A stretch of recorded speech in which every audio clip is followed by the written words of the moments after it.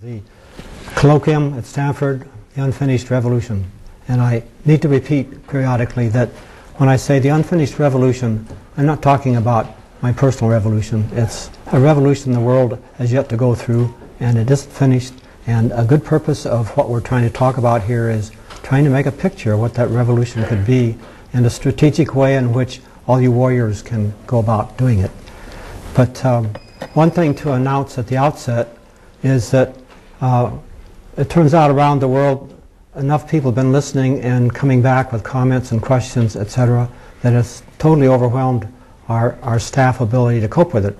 So anybody out there or here that hasn't had personal answers, please don't feel slighted. We're just delighted. But somehow we're not quite clear how we're going to marshal the resources. A lot of it's people power, and which somewhat takes more money in order to sort of make a cooperative, coordinated way in which the dialogue can get going. It was one of our purposes explicitly to try to elicit and develop a dialogue around here as a real prototype, hoping that the stimulus of the colloquium and the interaction we could produce during the time would help develop a community out there. But the flood is sort of making it hard for us. And Peter Yim has been doing a marvelous job over here of coordinating and putting together software to try to help it, and management, etc. Do you have anything to add, Peter, that you'd like to tell anybody? You might like to take the opportunity to introduce your two teaching assistants, because most of the class will be working with them one way or the other shortly. Good idea. And we actually, since here in seminars at Stanford, they often appoint teaching assistants, which is a formal thing. And I've been gone from the university so long that it's hard for me to get back on gear. But one of our teaching assistants is Marcelo Hoffman here. He's a little bit bedraggled looking old guy for a equivalent of a student. But he's been serving voluntarily in his off hours, which has gotten longer and longer, to help coordinate try to develop the community as interacting. And then Hilary Lamont, who isn't here, but she's in Washington, D.C., where she works, is coordinating the content sort of thing of the repository that we're building. And Peter's doing a lot of the support service, and Frode Hegland over there is also contributing. And then our prize we got this year from Japan is Shinya Yamada. His father donated him, and it's just terrific. So anyway, these are the staff, and I wish we had 50 people. Later on, I'll try to point out the kind of picture we have of how a repository actually could work, and what it's for, and what would be in it, and the dynamics of it are sort of represent one of the big challenges in today. So the way the colloquium is going to work is there's a whole set of concepts and all that are sort of intertwined to make a strategic framework. And I've tried for years to just go through them, and in one sitting it doesn't seem to soak in. So I'm going to play tricks on you. A lot of times I'm going to go by the same slides in different sequences to kind of show you the interactions as they do. And one of the personal problems I have is I keep thinking as I get older my memory doesn't work so well. But I really got my comeuppance about 8 years ago. My wife, she'd heard that once too many, and she says, "The trouble with you, Doug, is you can't remember how bad your memory used to be." So you've got that. So I may go by things twice because I've forgotten about them, but that I told you already. But I'm purposely trying to do that because they're like that. So it'll take several passes. So anyway, there's a fair amount of history back through all the years, and some of it would be worth bringing out from time to time because it makes a difference, sort of why it evolved like it did.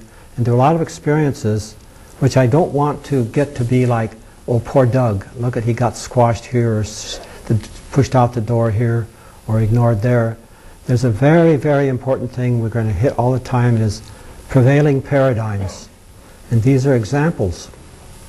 You know, it's when the corporate vice president for information technology at McDonnell Douglas had given some of the volunteers who wanted to make this work within the company.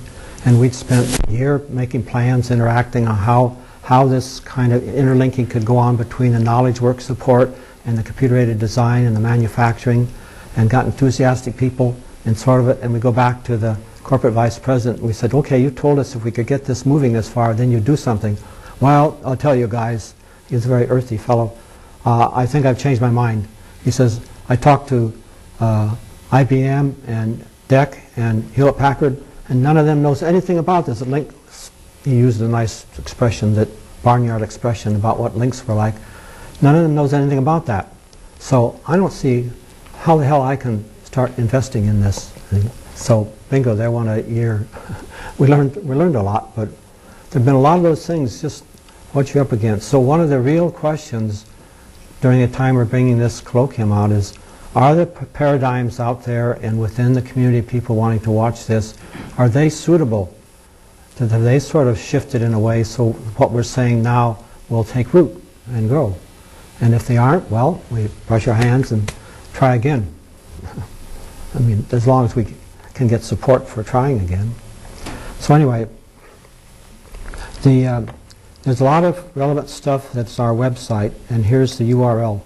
And has anybody, I mean, I assume everybody's found out that you can go directly to getting the sequence of slides online with your browser. So you can step through and review old slides, and you can actually make a URL to make a link to any one of those slides that you wish, which is an important feature that if people get into dialogue, they can send an email with a link pointing to a particular slide. And this invoked the kind of dialogue we could do about it. So the other side of that is, what do we do if we get a whole bunch of things like that?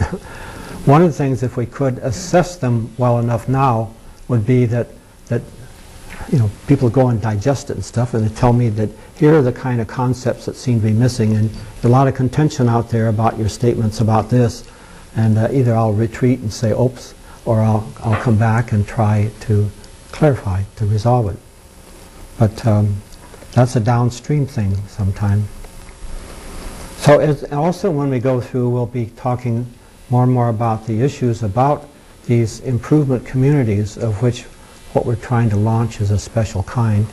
And so you'll see the sort of dynamics that we expect and the issues that are raised in there. And one of the particular issues of the community we're trying to build is, how do you learn about the problems and the challenges and the opportunities and the techniques and the processes, etc., that will let a distributed community of people that are trying to do an improvement attack, how they can cooperate and work better. So that's our pursuit. So anyway, so the next plus, a couple of slides from now, you're actually going to start seeing a few extracts from going and looking at web. And Shinya helped extract a web picture and pasted a URL over it so you could see it. So a couple of different signs, and I'll probably use that more and more during the course of the seminar. But one of these talks about the library. We just call it a quote. It's a couple of pages in our web in which we list a bunch of the different reference materials that are there. So throughout all the years that we were active, beginning 1960, right on in through 89, very active out there, then in the 90s a little bit more, etc., that we were publishing reports and papers, and a lot of the papers have been put onto the web, and so there's a lot of reference material there that we can point to from time to time. So we'll go now just to sort of see that there's one little thing that we need to point out is, in the history of what we're going to tell about, we will talk about two interactive linked systems called, one of them is called NLS and the other is called Augment. Well, they were both the same. It was just at a particular time in history that we got moved out of SRI, where we'd done all the research world and building it, and we'd called it NLS up to that point. And then we went to the commercial world, which was all we could do to save all that work and system, etc., because the research world dried up. So then the publicity or marketing guys, when we went commercially, they said, let's get a new name for this. NLS is too weak. So they named it Augment, because we've been talking about augmenting the human intellect, etc. So that was nice. So it's the same system. So Augment's been there, and I still use it, if you believe it or not, because there are so many things in it that can do things that you just can't get elsewhere today, which is diminishing some, and the interface between my working in that world and the modern up-to-date one is getting more awkward. So anyway, we'll have times we can show you, but one of the features in Augment was that every object in any document was always addressable explicitly with the address you could put into a link. So your links could point to a word, a character, a paragraph. You could even designate a branch that you were talking about, which would be a section or a chapter or the whole document. And it was even more than that, that your link address could take a route, and it got there where you were pointing at would be another link. And you put in something in your address that said, when you get to that link, take it. So you could do this indirect linking, which just had real power, that you could develop processes and procedures in that human system side of how you could work with that. So one of the things then is when we printed it out, we would usually print out the actual hierarchical location number on it. So we formed a habit of when we were publishing something, if the editors would let us, we would put those little numbers at the end of every paragraph. So then we found a way that if when they go out to the HTML, that those are actually a address tag. So you can put that number at the end with a pound sign, and it'll go right to any given paragraph and the things we published like that. So that's what you'll see in here. And there's some much fun things beyond that too, that we're making them a dynamic thing that they point to themselves. So is a link. So you put your cursor over that, and you can elicit what the URL address would be to point right to it. But more than that, you can click on it and it hoists it right to the top, which is what we used to use all the time in NLS and Augment. And that, scrolling has its advantages, but when you want to just go right to something, especially if you want to link to it, it's just very much useful. So you'll see some evidence of that. So here's the, you are looking at this URL at the top, which isn't part of the browser picture. Points exactly to this branch 2. And you see all here lined up like this. And these are the array of linkable addresses. And the one that we've pre-fired, so it's in red, is to a paper published in 1992 called Toward High Performance Organizations, a Strategic Role for Groupware. And it goes through quite a few of the steps we're doing in here in the detail in there. Talking about scaling, talking about improvement infrastructures, talking about things. And so you can go back there and get a lot more detail and elicit questions from it. But in amongst the rest of these things, they're just very, very interesting. I'm almost tempted to click on some of them, but this authorship provisions in 1984 was a very detailed description of Augment and its structuring and the conventions for addressing and all, many of the things that are in there. And others going back here. And the bottom one, Augmenting Human Intellect, a Conceptual Framework in 1962, was that report that I waved in front of you last week. And it's really interesting that some group of technology historians in Germany converted it to the web form and did a very, very nice job, even with the diagrams that show all the feedback loops and the planning, etc. So as old as it is, it's still full of good things, even though some of the terminology will make you wince a little bit because it's so old. So anyway, then the next thing here is a jump from there to that cited paper takes you to this document, and we talk about journaled. So you see in here it's got an address, it's Augment 132.811. So one of the things we initiated in 1970 was something we call a journal, in which anything you submitted to it, a one-liner or a big document, would go in there and guarantee to be delivered back, and they would give you and assign you a serial number of it, which was good. And you didn't have to know the pathway to that. All you had to know is which journal and what the number was, and you get it back. And you were guaranteed it would be like it was when you did it. So as a matter of managing your knowledge and keeping track of things, it was just a big step ahead. And something like that is needed very badly in the world out there. If you ever make links to things in a serious sense and they move the document around a little bit, you're in trouble. So anyway, so that's there every time, and then you can see the purple numbers out here. And so the next one follows the purple number that's talking about so that, anyway, I've already told you about all this. So anyway, this follows the link that goes down inside that document to particular, what we call a branch. And so that's very much what Augment could do, but it would do even more.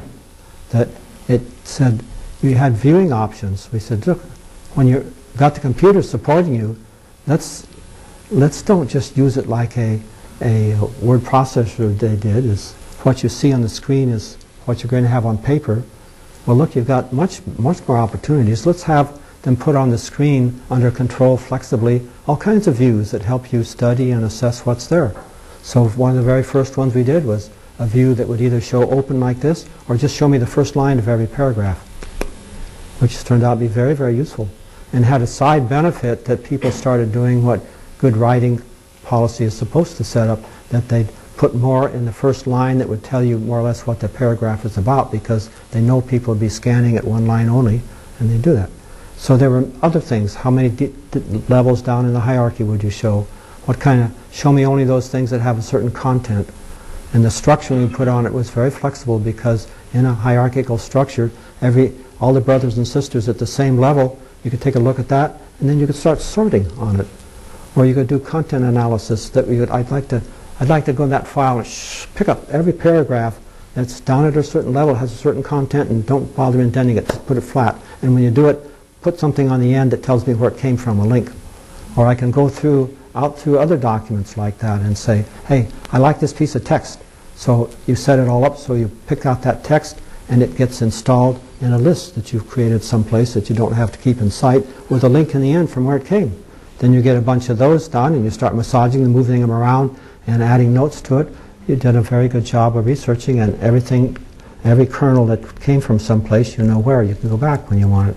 So there were many, it takes day after day of showing you things and letting you try it to kind of get it across. So that's been sitting there all these years, and we wave our hands to the world, and we slowly realize that the momentum that's there now, and these sort of paradigms that are there, that, hey, what's there is the latest.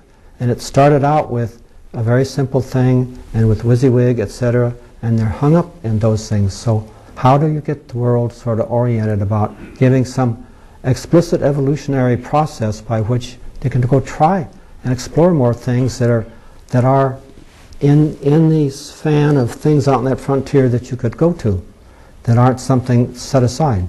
So it's going to take some real planning and thinking to try to get an evolutionary process that lets you have something that can really, in a practical world, produce the kind of evolution that this scale of thing has to have. So here's just diving into another one.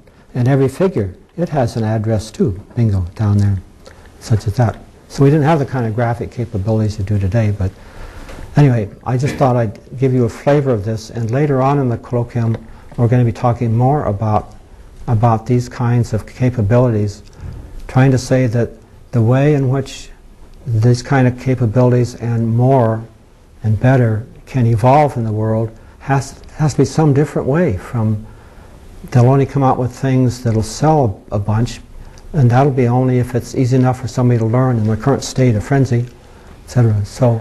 So anyway, there's just a plan. You have to have it realistically according to the way people work and get motivated.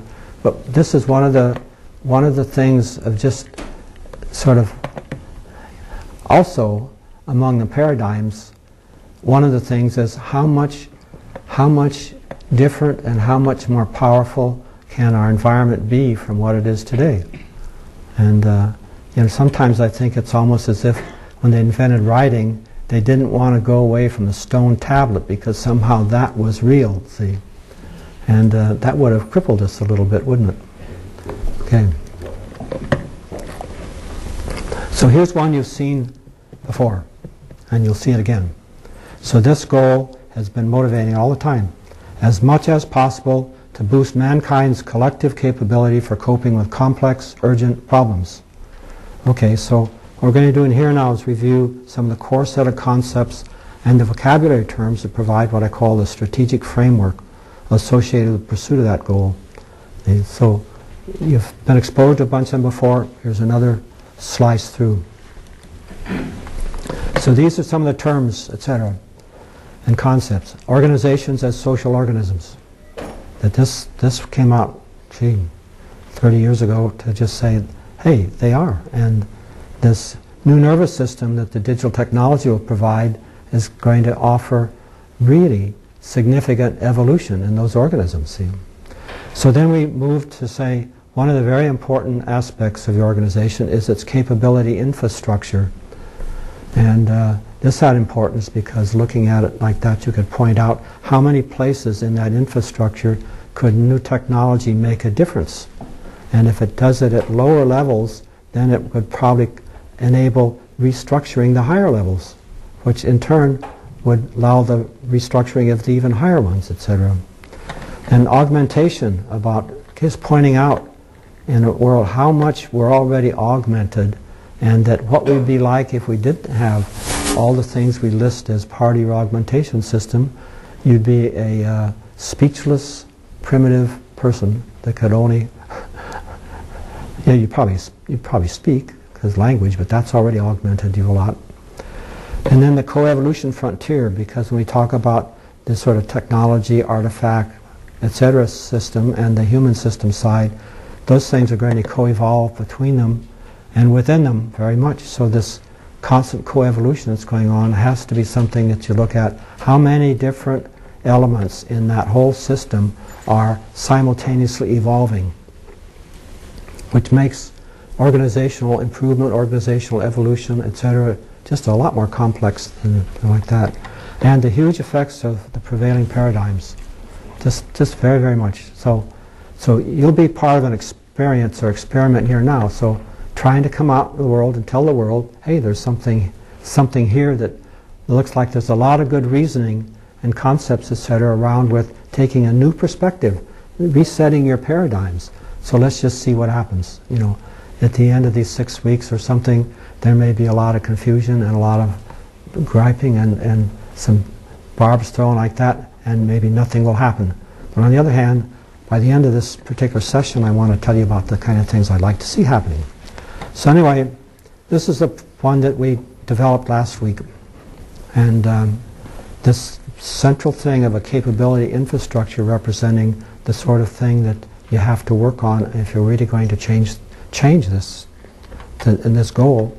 And based upon the very basic human capabilities you have here, who interact with these capabilities and with the paradigms, organization, procedures, methods, and with all of the tools, etc., like this. So all this dynamics is there to support what you have as a basic human capability, and what you get conditioned for your social reflexes, etc., and you have to think and learn, and knowledge you have to have. So you have to have skills and just latent knowledge, etc., in order to operate within that. But that's the whole thing that gives you any real capability, or gives you organizations. And this model shows you could look at this as a human, an individual human, or it could take any organization you want to and plunk it in here. And this is, at least this is my contention. So I've been living it long enough so I can say this wildly and loosely. So it would be very interesting if we could get more dialogue going and people start saying, where could this go? Dig down into it in there, and dig down into capability infrastructures. Because the picture I've always had is saying, well, look, maybe here's a very vital capability, and you've got an organization for making it run. And it's dependent upon quite a set of sub-capabilities. Well, so is this one over here dependent upon some of the same ones. So if one of those subordinate capabilities suddenly got boosted way up, hey, many of the ones above it could then be looking for to re-engineer them, or recombine how those capabilities are formed, or improve the kind of capability there, which would then move on up to the top. So the whole corporate, organizational, personal, whatever you're going to talk about, capability is just a lot of evolution going on simultaneously in there. And it's been happening all the generations that we kind of can be aware of, except that nowadays the sort of transitional rate and the sophistication that's happening on this side just transcends anything that ever happened before. And I keep saying, look, the only thing I can think of that was qualitatively similar, that means it made the kind of change throughout all the social structure and practices that this can happen in the world. The only thing I can think of is when the hunter-gatherers discovered agriculture. And, oh, that invention changed tremendously the whole social structure, the language, the practices, the family relationships, everybody else, like that. So, that's what I think. They say, like the printing press? No, printing press was kind of feeble compared to what this is going to be, or any other thing you can think of that was in the modern. So like, well, that's my contention. So it'd be very interesting if I got people that are a lot smarter about history and dynamics and anthropology, etc., than I am, that would try to help think this through and make the models. But in other words, if we don't get some shared picture like this among the active paradigms in the world, that there really, really is something explosive going to happen there, then the kind of efforts that need to be applied to sort of dig in and cope with it, what's coming, won't get exercised until things get pretty late. So anyway, and this is one of the talks here for bringing the energy story back here, is saying, all right, you know, there's something that you can point to that really is. There are a lot of things you can point to that are really important. And how do you get the world's paradigm shifting enough so that they take it seriously?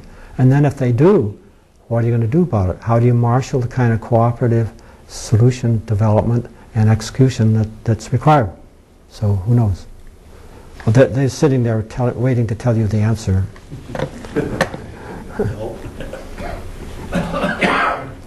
So anyway, then we went on to say, if in a very simplified way, you took these two dimensions of tool system and human system and watched the way the tools developed and harnessed like that, and here's sort of the best that's anticipated today, and in 20 years you might anticipate way out there, so that all through the history, the evolution went on there, and this population today in the world probably occupies some domain about like this. And people get used to the fact that, well, in 20 years the technology is going to move out like that, and yeah, there are different other things to do it, so we're going to be moving out here, you know, one square every 50 years or something of that sort. So then the question was, well, hey, what if it's more like that the technology has made this big spurt? And this might get people's attention if they really sort of could see it like that. So how do we get help from people that can help detail this out, to say, let's try to detail this and let's try to see how many different dimensions there are in each of these, so to know this is a multidimensional space, not just two-dimensional, but out there is out there. And the pathway for any given organization to migrate as they're trying to cope with the changes out there and change themselves and their capabilities and practices, etc., is going to be something. So it'd be very easy in this multidimensional space out there to get wandered off and get lost and find yourself in a dead end. So it would be extremely important to every organization to try to be helped getting a picture out there that's sort of developed. And it's a picture that itself is going to take a great deal of intellectual knowledge work, cooperative work, to try to develop the picture of what's happening now, and of the different paths that different people are advocating, and then what happened to them in the last year since they advocated and took a path, etc. And what are the paths open to you, your organization, and how much is it going to cost? And how in the world do you convince the people that provide the funds for your organization? If it's a corporation, something especially, but anything else too, some organization. How do you get the funds to move in that world? Because the questions are, you may get stuck so you become obsolete, and so then your organization evaporates. Well, maybe it deserved it or something, but on the other hand, maybe it provides a very important service to the world that who's going to fill the gap? And that'll be a problem for the rest of the world to take care of. So if your government doesn't start moving in its ability to cope and support the citizenry, then it might find itself in a similar way. Well, anyway, looking at that closely, I came to the conclusion that this picture, you're right, it really isn't very accurate. This is the one we ought to use. See, that the relative change out there of what's anticipatable, and a lot of that's depending upon both the digital explosion but also the nanotechnology and its impact in the digital world, and in the health world and in many others, it's just really going to be changed. So next week or so, we've got somebody coming in who can give us a pretty good picture of not only the things that are happening in that world, but also some of the threats and problems. So in all of that, as another thing I learned in the aerospace world was how many interactions there were between people that were working on building one airplane, and they were something like 6,000 people all together, 6,000 companies all together working in sort of a web to be able to design and manufacture and field support these aircraft. And this just stunned me. I knew it, intellectually, sort of that they were interdependent, but not that scale and the kind of things that you'd need when you were working together in that way. So this really firmed up pictures like you've got to have standards for the way your knowledge packages are made, so it doesn't matter whose support tools they're paying, using, the same packages will work.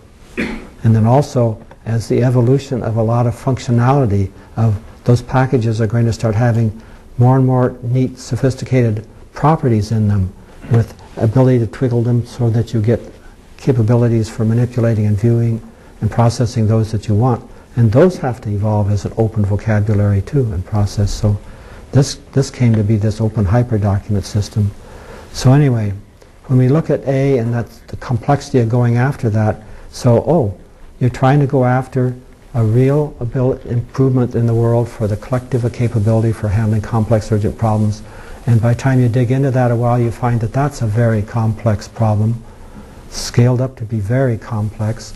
And you say, how urgent is it? Well, then you look at the rate at which complex urgent problems are rising in the world, created to a large extent by the same technologies that offer us the possibility to improve these capabilities. Anyway, you say, hey, that's a complex urgent problem. So how do we get the world to say it's urgent in a way in which they will all go for hunting for a strategic approach rather than hammering away at the front with the way it's been doing now. So another big step was then in looking at the capability infrastructure and saying, at what level in that infrastructure would you find the composite capability that provides how that organization can improve its own capabilities, its improvement. How can it improve its improvement capability infrastructure? Anyway, so this is the kind of thing that says, so when you're trying to go out and improve capabilities in a fairly basic way, you realize that the capability for organizations to improve themselves is an extremely important one. And it also, whether it's that high in an organization or not, it also is something that uses many of the same subordinate capabilities as other top-level capabilities do. So you say, if we give special attention to the capabilities that support that, then we'll sort of have a lot of value, because that cross-section of capabilities can come back and be improving the rate at which we can improve. And that can claim maybe this is an organization whose primary purpose is how do I improve the ability of organizations to deal with complex urgent problems. And if I have my own ability to improve my capability, if I'm enhancing that with the same products I'm putting out, that feedback is what we call bootstrapping. And sort of the better I get at getting better, that's going to make me better at getting better. So try that on sometime.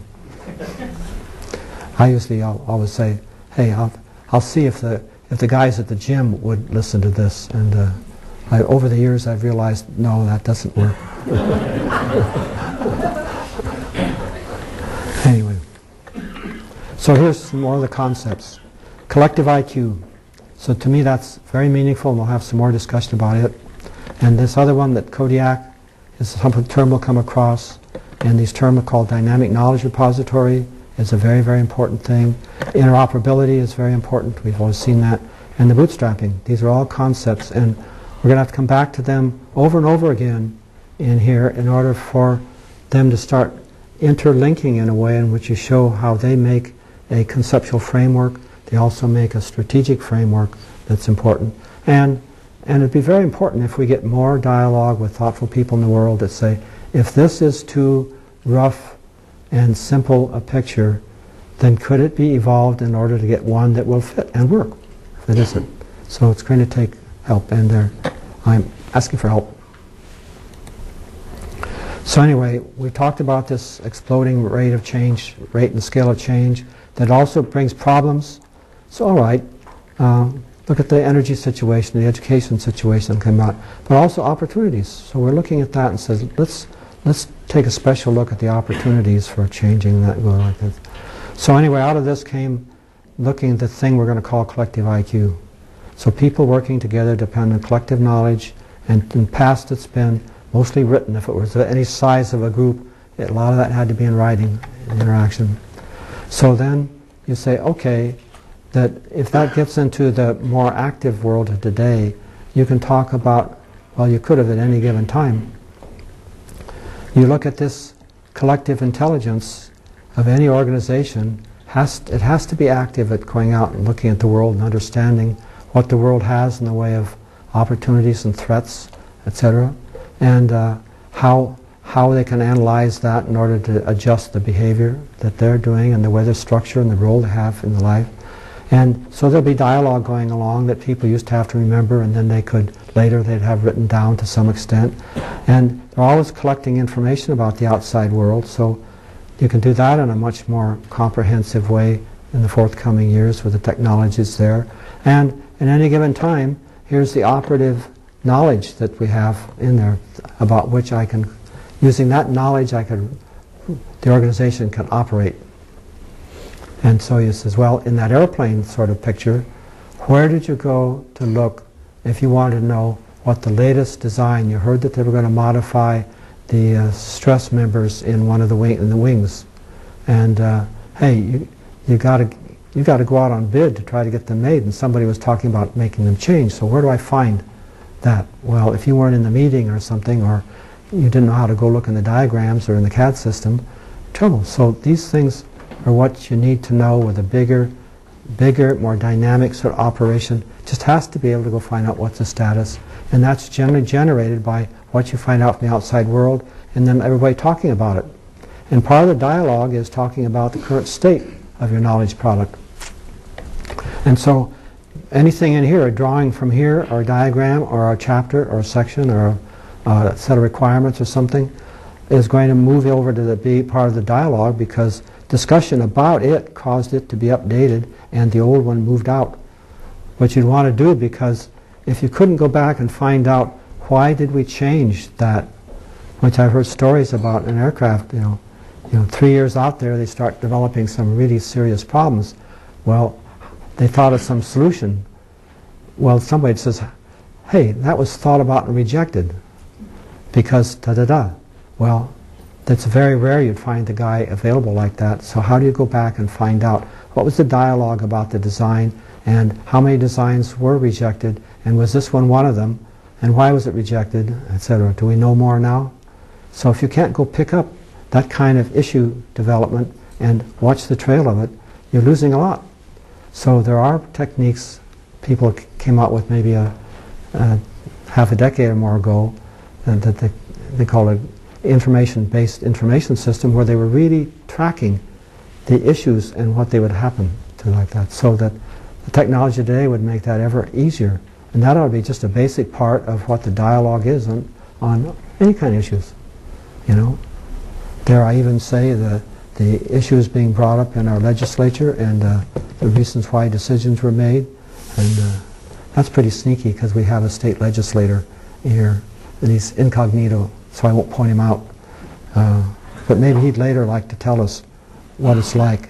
What are the chances that the lawmaking activities of our countries and states and cities could be improved?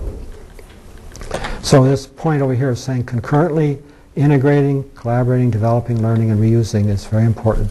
And we've started isolating the basic set of capabilities that would take to do this. And so then the big thing that you realize after a while is, almost every organization you know of has to be in some kind of bigger organizational network with other organizations. And that composite organization in turn has to be having this kind of dynamics going on. And its stuff here is really made up of parts of almost all of those. And so they're all evolving concurrently with certain kinds of interdependence in them. And that's a big, big, big challenge. See? So you realize that people doing one kind of research find out that over in another domain there's research that changes, they learn more about biochemical tracing or something. And oh, that would just change immensely our models of what we were doing and things like that. So that's a very important thing. So actually, this really ends up that so much of the knowledge in the world is interrelated like that, that there really have to be ways in which this concurrency, so it's this dynamic knowledge repository that we've been calling that, and the fact that it has to evolve concurrently with all the things going inside and with all of the external relationships it has to maintain. So we've isolated in just a term that's easy enough to pronounce and remember of Kodiak is an acronym for the kind of capabilities an organization needs to have. It's got to be able to concurrently develop, integrate, and apply the knowledge in there like that. Well, that sounds like a simple thing, but the more you look at that in deeper sense, you realize it's a terrific challenge. And you don't get much of that in the literature today about how knowledge work and group work are doing. So how does a group show us that it is collectively smarter? Well, these are two pretty apparent things. So it learns more quickly, and it remembers its past experiences and actions better. So how would you know if an organization in which you're interested, concerned, is actually doing any better on this? So one thing that comes out of this pretty soon is we have to develop ways to go assess organizations of various kinds to see, sort of get an IQ test for them. And it's serious, we have to. So here's some of the things you'd have to find out. Here's something else. It integrates the innovative and cognitive capabilities of its members more effectively. So, you know, how well does a football team work? Well, this is exactly right. Somehow you have a set of players and their capabilities and pluses and minuses are knit together in the way in which they play and design and stuff.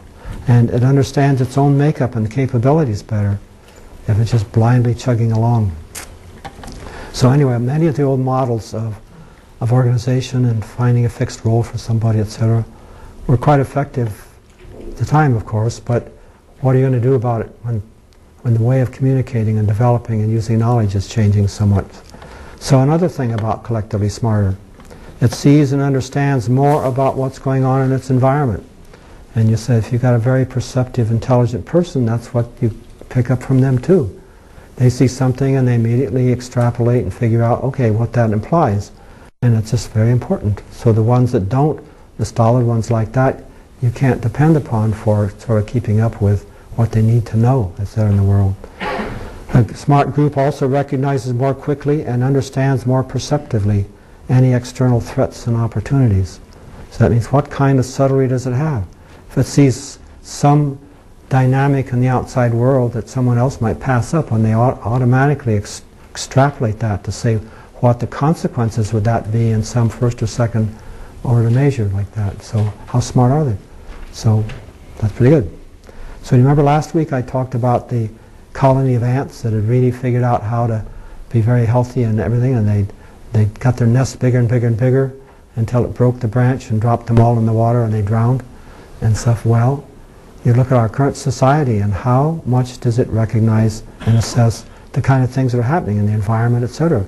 And so when Hugh and Ed talk about energy later this afternoon, all point at them, everybody point at them to say, okay, so how well does the world recognize the nature of that, especially the ones that are going to have to start doing something about it? And can you tell us who are the ones that in a practical way can do something about it, except people that, the rabble-rousers that will go around and try to get people's attention on it by picketing, etc., which is a very important thing. So anyway, another thing, be collectively smarter. So in responding to a threat or opportunity, a smart one can generate a new plan of action more cleverly and comprehensively. See, that's intelligence for a person. So anyway, am I good at just blundering right straight ahead, or can I be more subtle about it and get the thing solved at the same time embellish something that we needed to do anyway? You can also apply and continuously coordinate its resources more smoothly and effectively. So every time I think of this kind of a thing here, I think of a running back in football. They just so quickly they sense of what's happening in the dynamics, and so quickly they can reorganize and shift where they're running and dodging, etc. It's just a marvel. So he says, okay, is there any organization you know of that can anyway give you a semblance of that kind of fluid sort of intelligence and coordination? That's what a really good nervous system can do for you. So anyway, we shift over to more of the concepts and vocabulary. So the sense we talk about what the world needs ahead of time someday is this thing called an open hyperdocument system. So this term came out for me in about 13 to 15 years ago in the aerospace world, when we looked at that diagram of how many 6,000 companies, and realizing if they're going to get beyond the primitive stage, they just have to be able to have documents that and plans and designs that are transferable and everybody can read and work with them, and those are standard. You just cannot have it be that they're locked in some proprietary way. See, so it's just, I think of it a lot of times as, oh, that'd be like, our vocabulary is very important as we're learning how to talk about all sorts of things in our world. So what if it was that people could lock up the use of certain words, etc. You can't use that verb in these nouns because I got them patented, and I'm going to lock them in. So it's sort of like that. The proprietariness has its very much importance, but somehow that has to be watched, or the inhibition it's going to cause about the evolution of this hugely important basic thing of how well does our society evolve its knowledge and harness it and use it and grow it, etc. So anyway, so along with that becomes a vocabulary. See, the nouns are what are the properties and characteristics of those knowledge packages, and the verbs are what can you do, how can you move it, show it, view it, manipulate it, process it, query it, all these actions, the verbs, and so those have to become relatively common too. They may be, of course, translated into other languages, etc., but you've just got to be able to talk to people in the same language about it. If you couldn't talk about the actions you take in your kitchen, you know, which objects you use to put together, and the verbs you use for what you're doing with it, etc., it'd be hugely tough world. So anyway, in this open source evolution that we're going to talk about a number of times in this process, and Peter Neumann mentioned it last week about the software issue of reliability and security, that the kind of need for that and the way the software evolves. And here it also is the need for that if you're going to get the verbs of your dynamic knowledge environment so they evolve coherently and cleverly, etc. It has to be an open way in which those evolve, and the way in which implementing those verbs in your software just has to be an open process for a lot of evolution out there. And the multiple classes of user interfaces, we'll talk about that later on in an explicit way, but that's just terribly important, because some people won't have as big a vocabulary in knowing what a bunch of the nouns are like in their knowledge packages, or a bunch of the verbs that they know what they can do, but they learn what they need to know. If they don't want to learn more, okay. So others, though, you can't let the rest of the evolution for people that want to do specialty things, etc., be limited, because that's the only vocabulary you're going to be allowed about the nouns, about what your knowledge packages have in them, and the verbs about what you can do to them. This just cannot possibly stay like it is, limited to the one kind of graphic user interface that's prevailing today. And so anyway, and the way to invoke it. So anyway, so we talk about that augment system, just not to say it represents the future, it just represents steps toward the future that haven't been thought about today. So its value to us, it will be just in pointing that out. And if we can get the right technology together, we could actually demonstrate some of these things, which would be really, really fun. But just saying, okay, this this, in some of the dimensions that we're talking about, is a move out. It had to do without the kind of graphic software and hardware capability that you could do today, but it does some very interesting things. And so we keep moving. So there is a question about, as you get early improvements in the capabilities, in this Kodiak capabilities you were talking about, how are you going to deploy those? Where are you going to put them to work? And who are the people doing what that it would be best pay off to help move ahead of where everybody else is, so that you get some exploring in the future.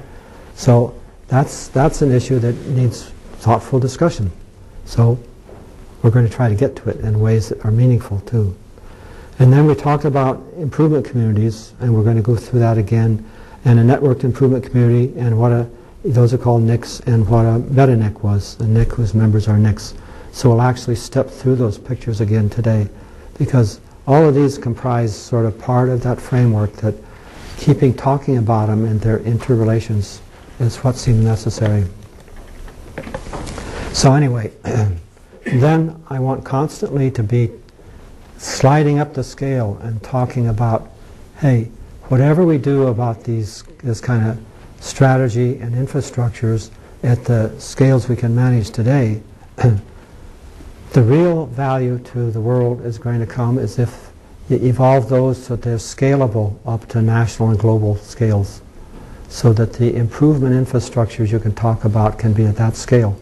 So that's not generally the case. And how do you get a state or a federal government of any nation or something like that to sort of start thinking about it on that basis? So that's one of the paradigm challenges we've really got, is saying, oh, you know, already our government's put in quite a bit of money to improve things with research and medicine and education and Defense Department and aerospace. And they give out grants a lot to people doing scientific studies. And so which of those might we find that are investing in something this strategic scale here? And it doesn't turn out that the sort of way in which they do their business of developing programs and going out there is sort of oriented about this. So it'd be very, very important to get enough dialogue going to see if a case can be made within those kind of agencies and the resources. And the same thing can be said about the sort of not-for-profit philanthropic organizations that have a fair amount of money to put out. How do they decide where they can invest it to most advantage?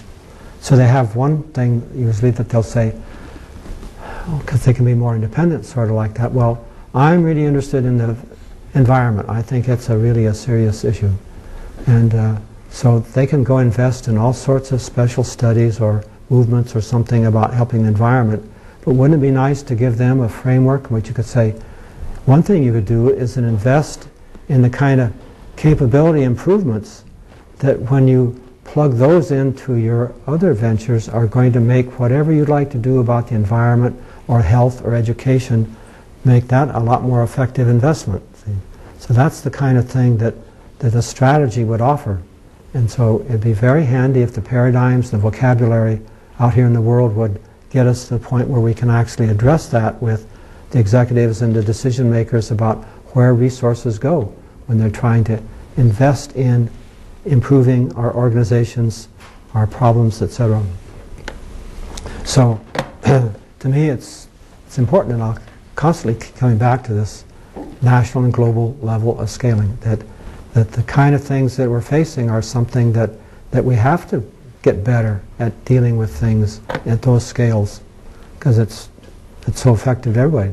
It's like those ants might have been very, very good about how they do better structuring and waterproofing their home and getting food, but if they didn't know enough about looking at overstressing the branch and they all drowned, how much good did it do them to get better at the things that they did get better?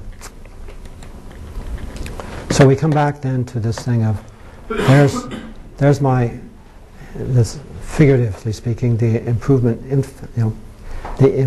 infrastructure within the capability infrastructure.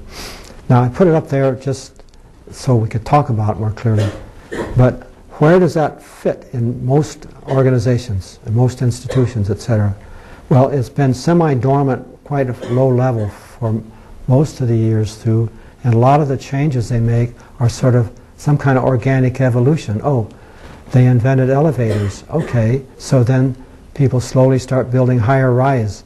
And then there are things that start happening that they get more clustering because it's value to them of living, of working in higher rise or even living in it. And so it changed a lot in our society. But it did so much of it organically that it wasn't anything that they thought ahead and needed to go. So if things are happening more rapidly and more extreme, you're just going to have to find better ways to think ahead in order to know how to do with them. That maybe taking advantage of this thing and going in that direction, boy, that'd be very dangerous unless at the same time you're doing this and this. See? Well, who's thinking?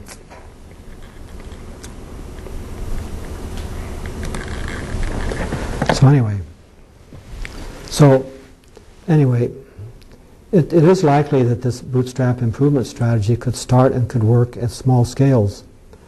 But if we're serious about the scale of mankind's complexity urgency situation, then we should begin by considering the scale at which the solution strategy must in the end be suitable for.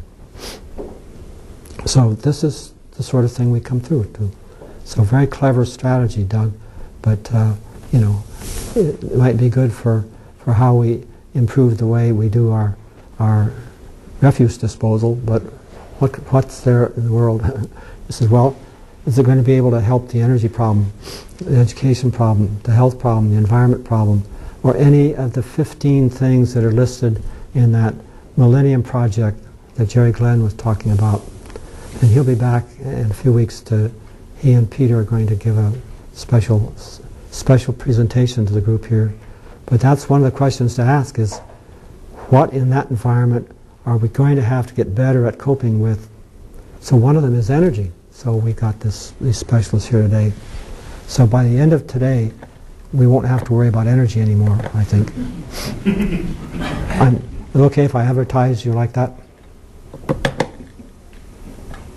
See, one of the problems here is I've known Hugh Crane there for 43 years. And he was a nice, honest engineer at the time.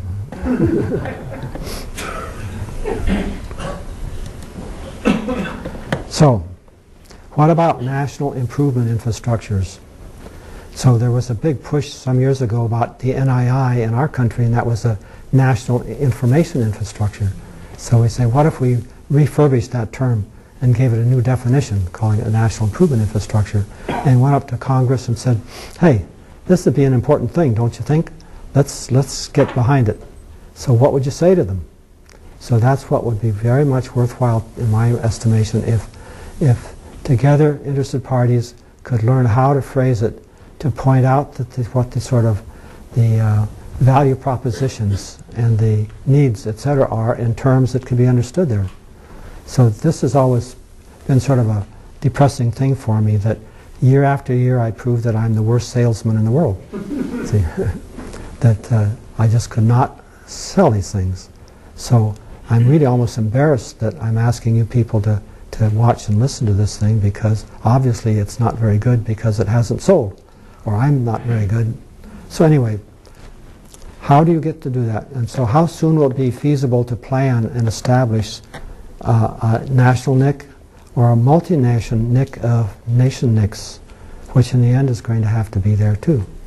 See? So anyway, for the rest of the colloquium, these things are started pushing and motivating me all the time, is talking about we can go this way or that way, how would you deploy early gains, thinking about it in the kind of a strategy that can really do what we're talking about here. So we'll review this again. You're going to come back to this thing quite a few times, I'm warning you. And then I'll give quizzes. See? So we talk about, this is the start of talking about the infrastructure, it turns out, because you want to look at different roles that are being played in that world. So at any given time, the A activities out there are exercising the current capability infrastructure for doing your organization, or running your university, whatever. And that any activity that's there to improve that, you'll just label that as a B category of activities. And quite often we point out over and over again, don't talk about the A guy and the B guy. It's somebody wearing an A hat or a B hat, see. Because very often the committee of people trying to plan for an improvement are A guys and people that have to go in and get in the committee meeting and put on a B hat to talk about how they're going to improve their organization. And then the C is how do you improve the way you improve, which was never a big factor in which you chugged along without the horizon wasn't very far off about where you're migrating to, so you could chug along with sort of the same method of organic ways of improving. But when it's getting way out there, what you have to know and the skills and capabilities in order to pick a new place for your organization to migrate to and how you get there is something that's going to take some new knowledge. So C becomes very important when we're doing this. So we talk about that. And so we said, look, one way of characterizing what C does is it's got to scout that frontier. See? And in the process, they might go so far as to drop all the organizations off the chart. But anyway, so out here, there are outposts out in that frontier. There may be, there ought to be, there needs to be. So what are they going to be and who's going to put them there and what are they going to be like? So that was one of the questions that feeds back to when we talked about how you deploy early improvements in your capabilities. Boy, it'd be great if the early improvements could be put out there, and then you've got problems that go along with that is how do you link and integrate that kind of knowledge and capability into your existing organizations, what they are. So there are ways to do that if you shift things a little bit, etc., which would be extremely important because, if there's somebody trying to learn how to live under the sea in domes because we're going to have to move out there someday, a lot of us are, this is a conjecture, so suppose we are in order to work in the world. So how are we going to do that? Well, you can imagine a whole bunch of scattered little people going down in wetsuits and setting up one-person underwater camps for a week would be one thing, but what you have to do is really go down there and find out how people can live and work. So you got to have outposts that are doing that. So who's going to do it and fund it? And how are you going to sort of sense that that's real work? Well, hell, nowadays you want to communicate and be interacting with the rest of the world. So it is there. Or how about colonies out in space? How are they going to interact and work? So anyway, these are like colonies, outposts out in the frontier, and the rest of us are living back here. And we got to learn from those guys where we're going to want to go. So that means whatever they're doing, it'd be very, very handy if that was relevant to our world and related. Well, the way the world's working today and can work with the technology, they could actually be working in your organization, living out there.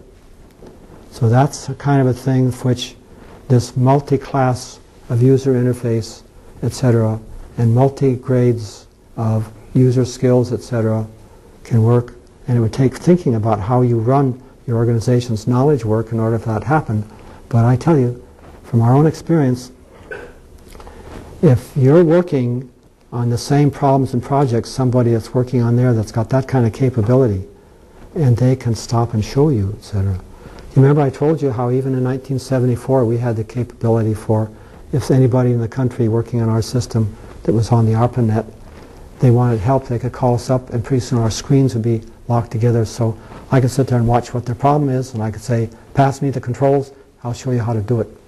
See? So that's what you want, and that did more for helping users at all levels learn, because somebody could come be right there effortlessly from any distance and could watch what you do and not only show you or tell you, but could actually show you and then say, you try it.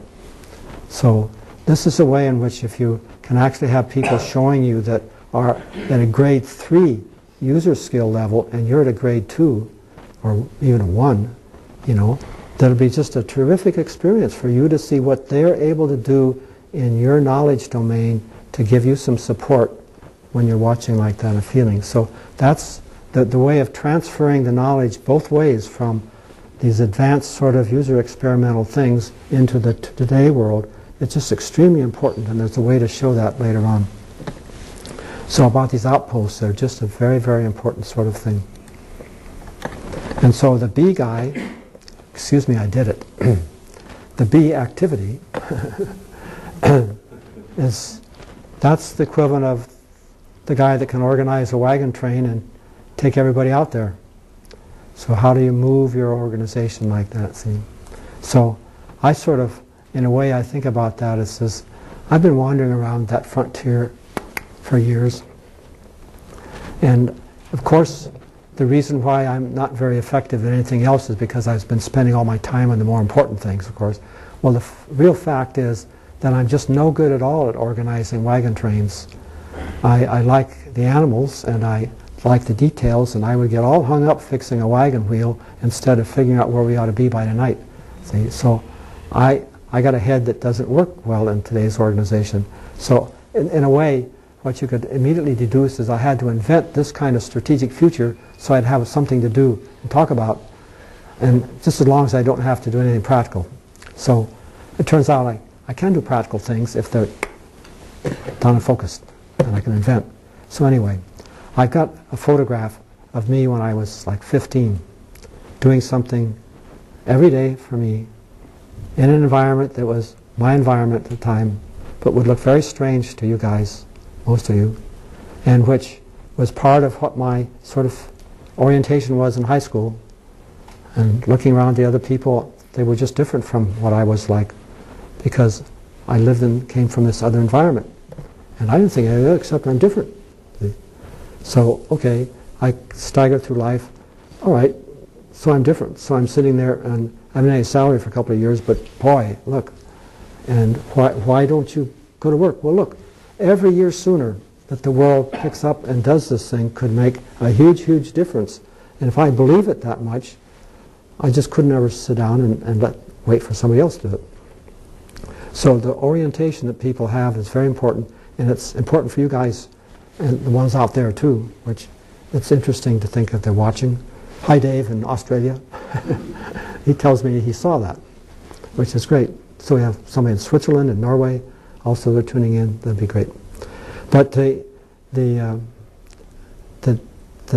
what I really don't want is when people listening and watching this to think that in some way I'm a proven genius that knows all this, or in some way I'm a proven misfit and am no good.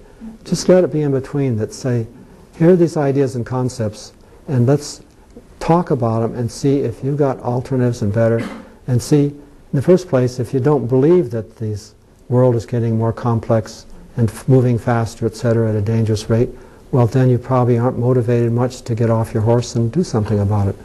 So how do we start there and do that? So this is a problem. And if we have the right kind of dynamic knowledge repository and the right kind of support staff, we could actually be eliciting that from all those people out there. So we're not yet. So then we had this other step that was very important about saying, oh, one thing is you probably can find quite a few other organizations who are supporting different people as customers or users, government agencies supporting the citizenry, what have you. And you said, look, we all find out that we've got a real worry about how we get our B's capability moved up. And we're not likely, sometimes they aren't used the same in our A work. And sometimes our A work is something we don't want you to know about. But look, getting better B's that know better about the world is important. You know, how to choose where to go. And so, even though we're competitors, we better go the same way in some of these capabilities, or we won't even be able to talk to each other and stuff like that. So that's why you find that the C stuff is just a very important stuff that you can actually move to this stage in what we call an improvement community. Sometimes we call it a C community, that say, hey, a fair amount of what that C activity is something which not only we could save money on by sharing it among a group, but we would come out ahead. Whatever we invested together like that, the collective investment could do a lot better than each of the independent ones doing that. And so then you could say, okay, we've got consultants that do that. We says, all right, let's just look though at the kind of thing that you could build on here, that if you say, this C community, talk about a place to invest what early improvements you have in this kind of knowledge work, etc. Hey, investing them inside of C communities. That's part of your improvement infrastructure. That's what would really pay. So hey, let's just learn how to cultivate an effective knowledge repository and do the kind of dynamic Kodiak work we're talking about here inside of that one. Because again, as I mentioned before, this is like an outpost. So this is, you know, quite a bit ahead of what all of these are doing at the same time in doing the work, the common work about scouting the future, doing the scenario developments, doing the collection of intelligence, integrating it, and analyzing it, fitting it there, and the business about showing people that who should staff this. So then this comes out, if you think about it further, oh, one reason why this community could be more effective for its problem than consultants are, that your own B guys and C guys could be spending a fair amount of time moving in, working in that environment and then coming back. See, it's an environment you're going to invest in anyway, so why not also invest by having your people go and spend it? So it does a fair amount of good while they go collect together until they get to know each other better, and then they can do a lot of that from their own home offices, but that'd be a very, very important process for what's learned in here and the experience to get transferred. So it's like, hey, the new kind of B person, given that kind of experience and knowledge base, when they come to A's and say, hey, you know, do they come and say, let me tell you how you should change your work, as contrast as let me show you how. Because in this environment we're doing it in a very effective way. We show you and give you the feeling about it. We may want to move in a slightly different direction, but showing you rather than telling you about it. So then you says, okay, the consultants could do that too, right? And I say, yeah. So you tell me how many consulting big organizations are going to say, well, you come in and see how well we do our collective work. That'll convince you. And almost everybody I talk to inside any of the organizations that are selling and promoting hardware, peopleware, etc. on this, they would be embarrassed to death if you actually went in and did an assessment of how they do their internal collective knowledge work. So one of the really interesting things about this would be, oh, what if you ask organizations that are trying to sell the world the latest in not only the hardware but the software, so you can do this or that, you can do your beautiful enterprise resources work, da-da-da. So he says, okay, have an open house so we can talk to the people inside your organization that are using it, employing all these different things. And obviously then this would really teach us where we want to go. So, you know, I've been talking about that kind of a suggested challenge for quite a few years, and it somehow doesn't seem to be grabbed with much enthusiasm. It's much easier to have their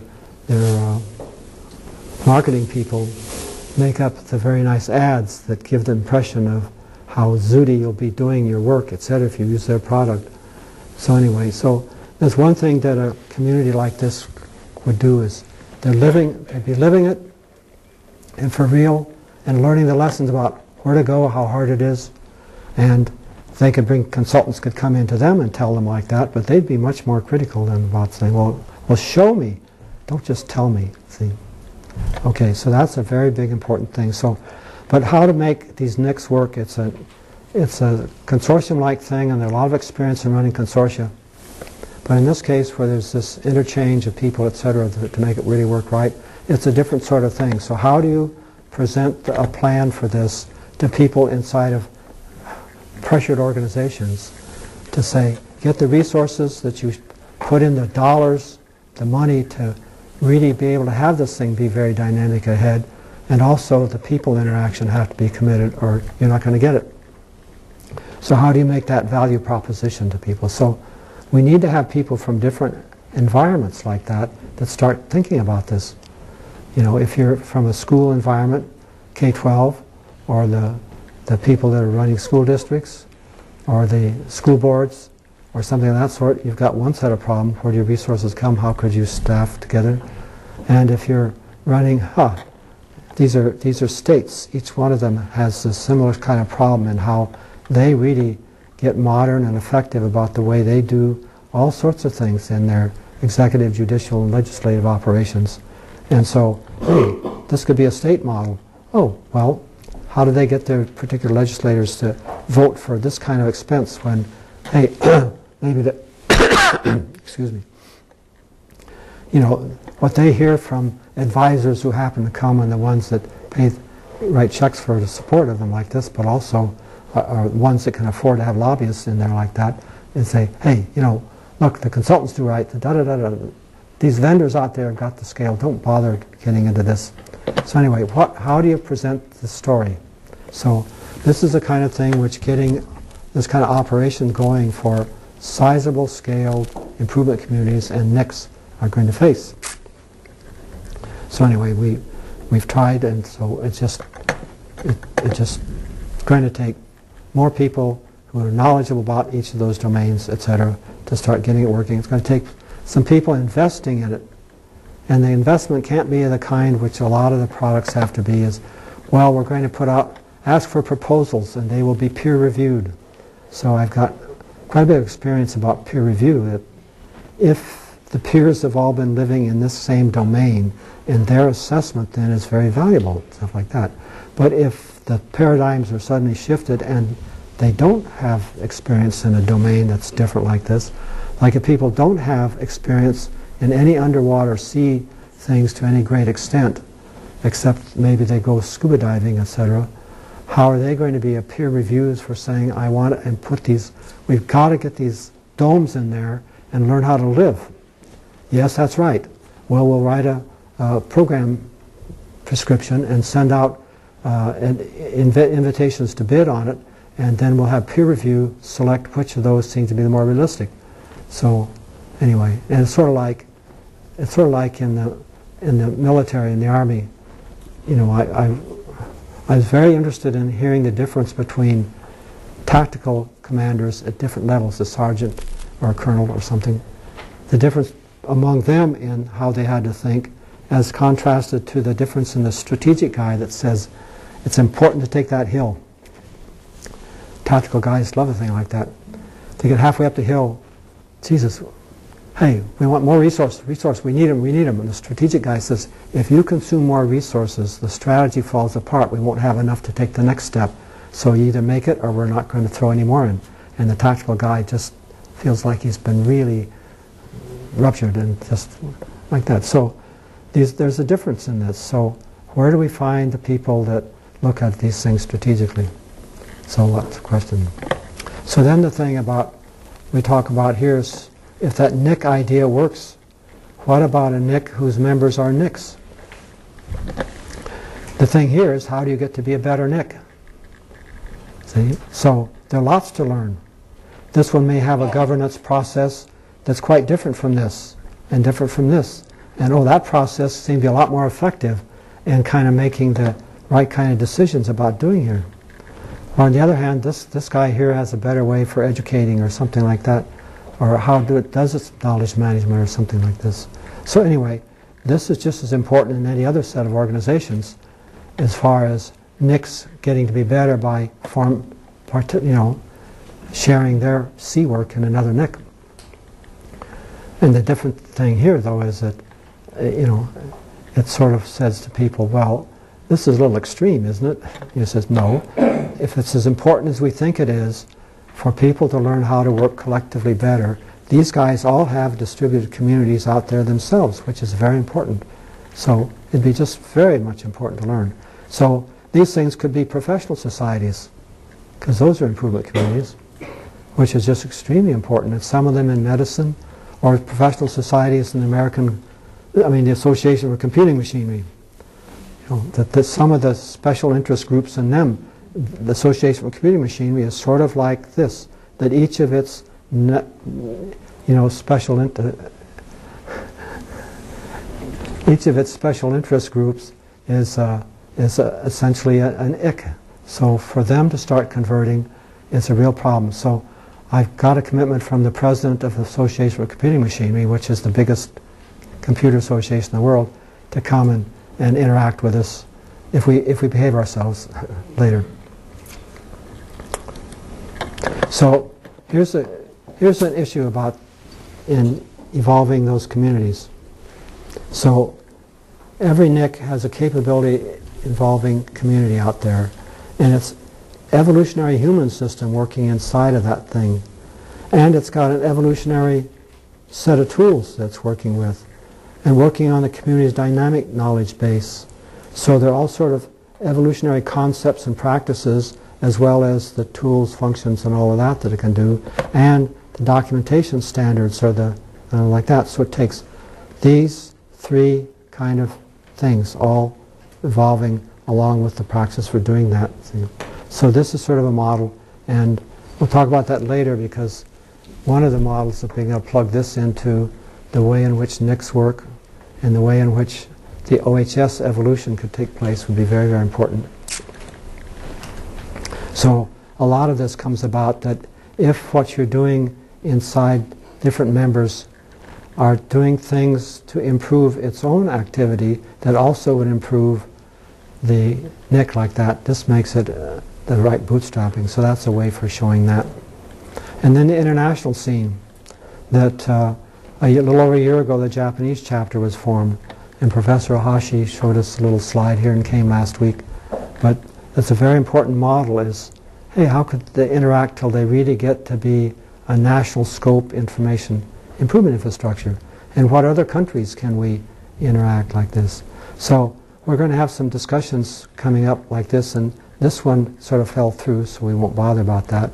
So Jim Sporer is going to, right after the break, which we start in 5 minutes or something, is going to give us a talk who, loosely speaking, it's about worldwide improvement community that he helped establish, called Education Object Economy, which has some very unique things, and as well as general considerations about the improvement infrastructure. And then following that, and when they do that, they're going to sit here and run their own slides, and then we'll have some dialogue afterwards. And then Hewitt Crane, and he's a colleague of Ed Kinnerman who talked last week. So Hugh Crane has another set of slides to talk about it too, and we'll all expect more insights about the energy coming from that. And so we'll have structured dialogue and question and answers if all goes well in that. And so this is the end. So you are now free to move around, it says. So we'll be back together again for these other presentations, and thank you.